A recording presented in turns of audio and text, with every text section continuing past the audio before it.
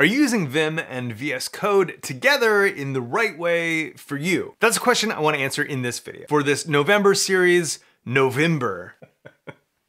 What's up? I'm Chantastic, and I want to help you learn how to use Vim. I was a Vim main for 2 years, and it sucked. Vim doesn't have a package manager. Vim script is a joke, and being able to run your editor inside of a terminal is awesome, but having to, not so great. The thing that kept me in Vim for so long wasn't the fact that I didn't know how to exit. It was the fact that I was so incredibly productive moving code around with Vim motion. And fortunately, a lot of modern editors have really good Vim extensions. The Vim extension for VS Code is one of them. And VS Code is kind of this amazing product where it's a desktop app, but then it can be run inside of a browser. So today, I just want to make sure that you're using the right Vim extension, have a couple options configured for learning, and can identify a couple of the changes to UI that you will need to know in order to be productive. Let's get into it. So here I have VS Code open to a random project. Hit Command-Shift-X to open up the extension sidebar and type Vim.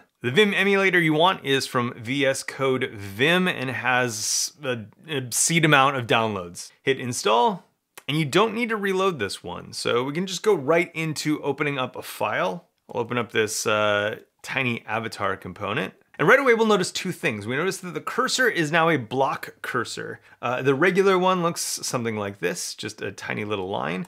And we get this block in Vim. We also have this addition to the status bar where we can see which mode we're in. The idea behind normal mode is that every key on your keyboard becomes some kind of motion or macro or action that you can activate. I have other videos that cover those actions in depth, links in the cards. Today, I just want to show you how to get set up. So by default, you're going to be in this normal mode. If we open up our settings and type Vim insert, go to our extensions, Vim, we should just see an option here that says start in insert mode. Now, this is a really cool option if you want to kind of test the waters, because what Vim calls insert mode is what every other editor that you've ever used in your entire life calls normal mode, or just doesn't call it anything at all because there is no other mode. So by enabling this start in insert mode option, you keep VS Code working exactly like it did before, but now with some extra utilities. So let's close these up again.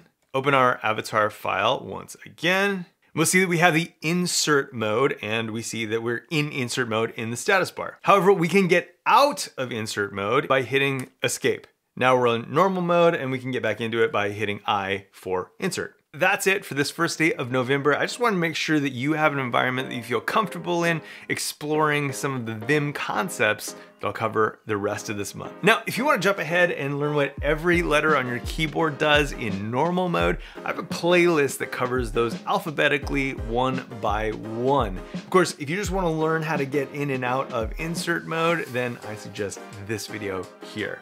That's going to be it for me. I will see you in the next one. Bye.